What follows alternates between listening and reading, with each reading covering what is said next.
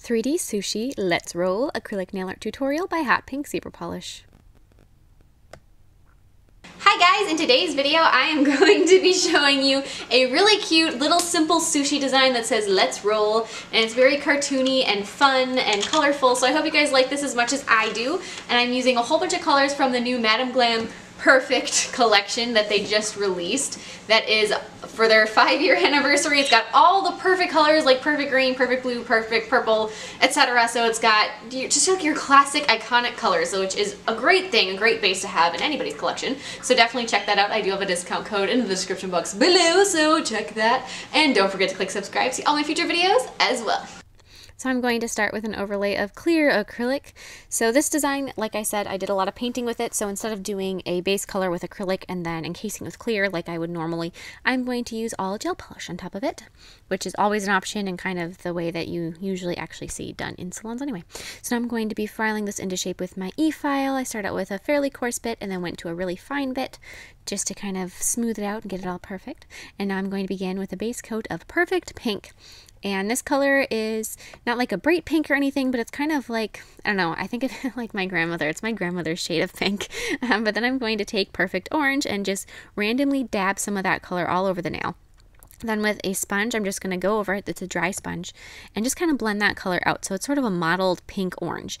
Then I decided it was too much orange, so I took more of that Perfect Pink, dabbed that back around, then went back through with my sponge. None of this has been cured, well, the first layer pink, but the orange hadn't been cured when I went back through with the pink. And then after that is cured, I'm going to take Perfect White and just kind of do little streaks of white through and then blend it out on one side. So this is creating kind of like your raw salmon sort of appearance on here. So it's got the little veins of the fat going through the meat. So just that, so it has kind of that sushi fish look. Then I'm going to add just a little bit of Perfect Red, not a lot, but just a couple streaks. So I've got a fairly dry brush and I dabbed it into the Perfect Red and then I brushed it off so it wasn't too much of it. And then just kind of streak through that just a little bit, don't overdo the red. It just brings a little bit more depth into your fish design.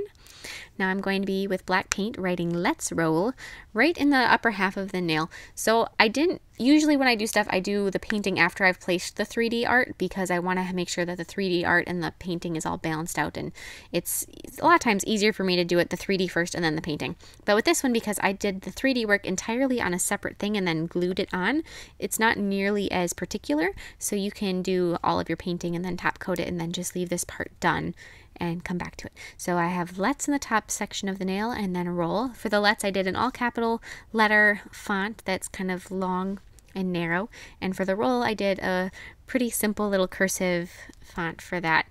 I always like to kind of mix it up and do two kinds of fonts. I think it makes the design and the writing a little bit more interesting and less like it's just being doodled on. I think it looks a little more interesting for the eye. After you have that written on there, apply a layer of gel sealer, gel top coat, whatever you prefer. Cure it, and now I'm going to be making my little sushi roll on a nail form backing, and this is done just with white acrylic. Same thing, all of the color I did with the Madam Glam gel polish. So just make a little cylinder shape on a nail form backing with a couple beads of white. Keep pressing it from side to side until it sets up. And the Madam Glam gel polish collection, or Madam Glam's gels, are now 9 free. So they used to always say that they were 6 free, which means that they're all of those classic chemicals that you think of that are terrible in nail polish. The first one that always comes to everybody's mind is formaldehyde, which if you actually do research isn't that big a deal in nail polish because it's liquid formaldehyde, not gas. But anyways, it's 9 free instead of 6 free. Their gels are also vegan. And in other words, that's really great. They're cruelty-free, they're vegan, they're 9 free, and all of that stuff is just a great thing to have on hand, especially if you can tell clients that they're all of these things. I know that especially in certain areas, having vegan products is really a big deal to clients. So it's something that I always look for, and it's a kind of a bigger deal to me too. So anyways, after I have that, I glued my little sushi roll onto the nail, and then I'm going to grab, and I mixed some Perfect Green and Perfect Black together, not completely solid, so it's streaky, and I applied that for the seaweed around the outside of the roll. Then making the sushi rice, I just did little dabs of the Perfect White on top of the roll, cured it again. Then with a swirled combination of the yellow and the orange, I had 3 little circles in the center. Then with Perfect Green on its own, I added little dashes between those 3 little pearls in the middle of the sushi. Now I'm going to be applying some matte gel top coat over the top of the entire thing and curing it. And now I'm going to cut 2 pieces of wire off, and I'm going to make sure that they're really nice and straight, and then I'm going to make some chopsticks out of that. So I painted each of them red, and I'm holding onto them with a pinching tool. This is pretty much all I use my pinching tool for, is to use stuff to hold onto things. After the red is cured, then I'm going to take and paint just the very end of it black. After that's cured, I'm going to take some gel sealer and paint over the whole thing. Then cut off the end that you were using to hold onto. So you don't paint the entire thing, but just cut off that little part that is unpainted. Then glue your chopsticks onto your little sushi roll, just like so.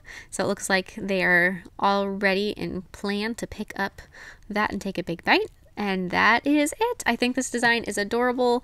I absolutely love how the background is sushi-like as well. And then I do have a quick Melody minutes of Melody having way too much fun with a gift box filled with pennies. Wow. Having fun. Oh, that's the best noisemaker ever. You should have had a picture of the way she grabbed it from me.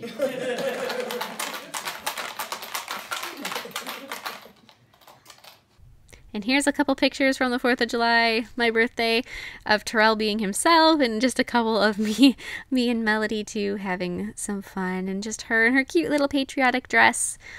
This dress fits her so well. It was so cute. I had to take a lot of pictures of her. I couldn't help myself. Her walking in her cute little flower sandals too. So I hope you guys liked this design, and check out all those Madame Glam colors from the Perfect Collection. I'll put links and everything in the description box below, and I will see you in my next video. Bye!